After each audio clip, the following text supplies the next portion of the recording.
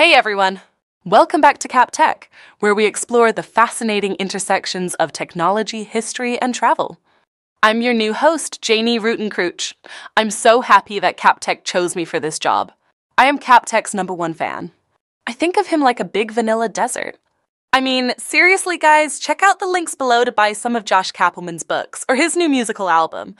The man is simply amazing, and in this gal's opinion, he's one of the most underrated creators and artists of his generation. Today we're diving into how two small towns in Illinois have become super destinations thanks to pop culture icons Superman and Popeye.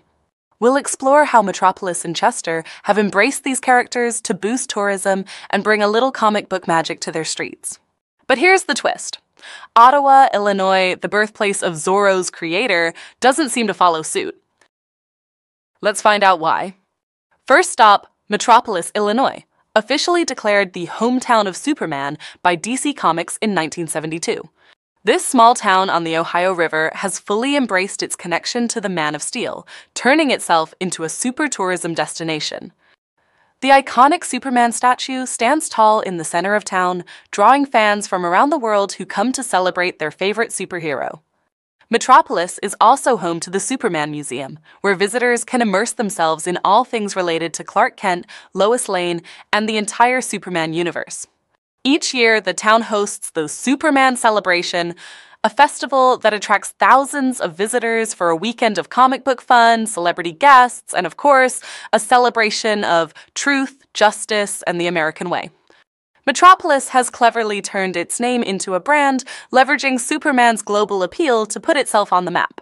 It's a prime example of how a small town can become a big tourist destination with the right pop culture connection. Now let's head over to Chester, Illinois, a town that's just as enthusiastic about its own comic book hero, Popeye the Sailor Man.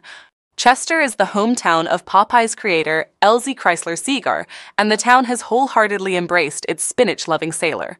Standing proudly along the Mississippi River is a statue of Popeye himself, welcoming visitors to Chester. Chester has gone all in on its Popeye connection, creating the Popeye Character Trail, a series of statues and murals dedicated to the entire cast of the comic strip. Each year, the town hosts the Popeye Picnic, a festival filled with parades, contests, and all things Popeye. Chester's commitment to honoring its local hero has turned the town into a must-visit destination for fans of the classic cartoon.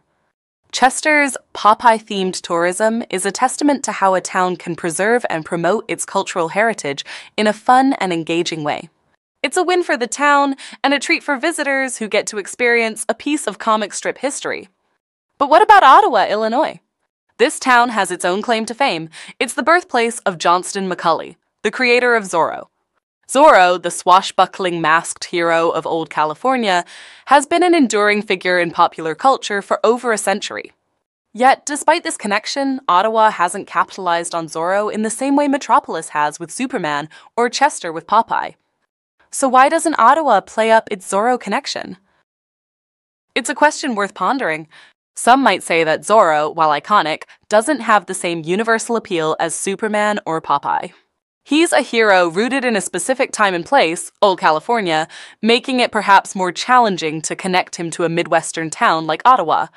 Another possibility is that Ottawa has chosen to focus on other aspects of its history, such as its role in the Lincoln-Douglas debates and its historic downtown.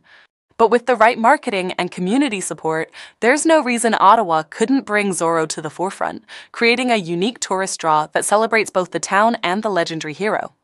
Imagine a Zorro festival, complete with sword-fighting demonstrations, costume contests, and screenings of classic Zorro films. It could be a swashbuckling good time, adding a new dimension to Ottawa's already rich history. Whether it's Superman in Metropolis, Popeye in Chester, or perhaps someday Zorro in Ottawa, these pop culture icons have the power to transform small towns into big destinations.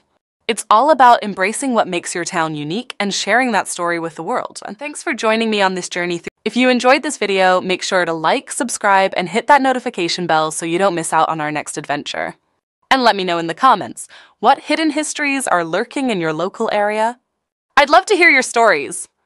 Until next time, this is Cap Tech signing off.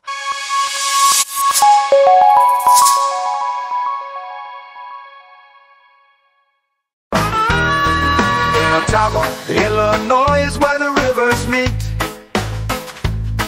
There's a town with charm, a rhythm and beat. We got bars and churches lining the street, and most folks go bowling where the strikes and spares greet.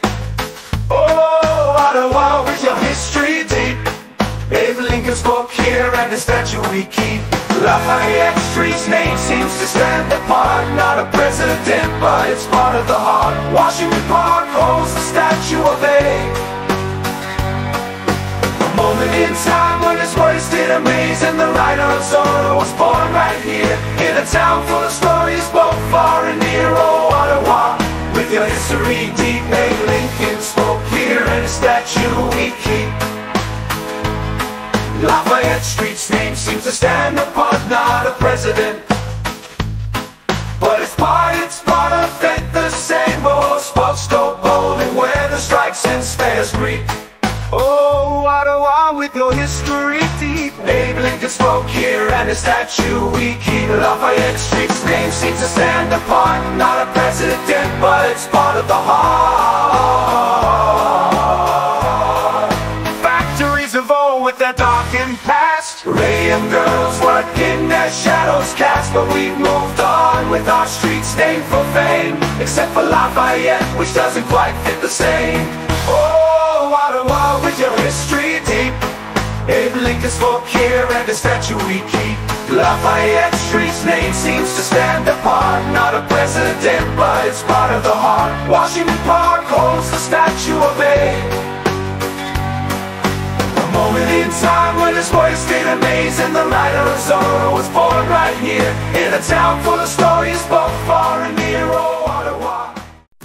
There's a man who lives by the course where the greens are bright, but his golf game, well, it's not so tight. Owns his own car, rolls up in style, but when it comes to a swing, it might take a while. He's got the drinks, he's got the ice, more fun than the pros. He's a member, so he's paid a price. No scorecard needed, he's got a plan, won't keep score, cause it occupies his drinking hand. The other golfers, they're hitting birdies and pars, while he's cracking jokes and lighting cigars. He doesn't care if the ball goes astray, he's just here to enjoy the day. He's got the drinks, he's got the smoke, no scorecard needed. He's got a plan, won't keep score, cause it occupies his drinking hand. They can't have their trophies and the perfect swing, but he's got laughter and that's the real thing. He might not win, but he will not stress, living his life, just having the best. So here's to the man who lives by the course. Not the best at golf, but he's got no remorse, with a drink in one hand and a smoke in the other.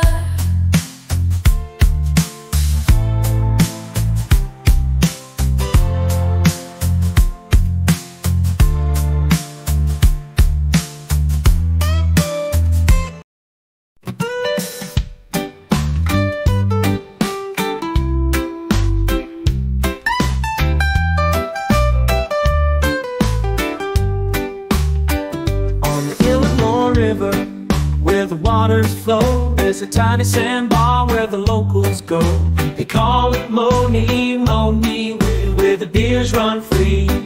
It's not much land, but it's the place to be. On Moni, Moni, we're living the dream, with a cooler beer and a laid-back scene. From dawn to dusk, we're laughing loud on this little sandbar. We've got our crowd. There's a guy named Tito. He's a sight to see, with one nipple less but full of glee. And then there's that dude in the yellow Speedo type. He's too old for that thing, but thinks he's just right.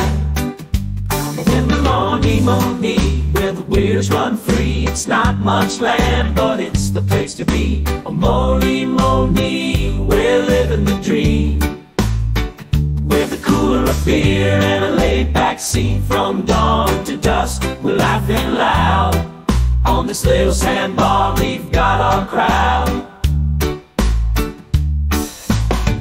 All the river rolls by, the sun's hanging low. but on Moni, time's moving slow. We've got our crew and we've got our cheer on this sandy island with too many beers. On Moni, we're living the dream. We have the cooler of beer and a laid-back scene. From dawn to dusk, we're laughing loud. On this little sandbar, we've got our crowd.